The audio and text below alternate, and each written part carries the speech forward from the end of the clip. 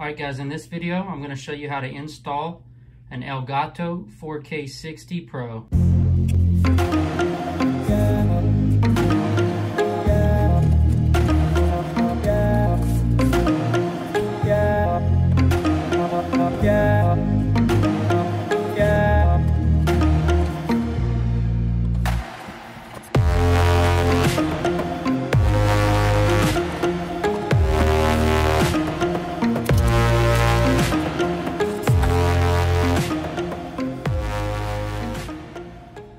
Alright guys, so now on your motherboard, you're gonna look for a second PCIe slot like this.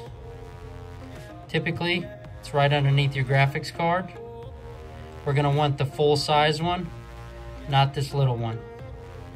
Once we've located it, we're gonna follow it and trace it to the back because we need to remove this screw from this slot right out here. All right guys, next step will be installing the capture card. You wanna notice how it's got a small part here and a longer part here. There's only one way it can go into the PCIe slot. Press gently until it pops into place. Just like that guys, capture card is installed. All we have left to do is reinsert that screw that we removed from here and tighten it down.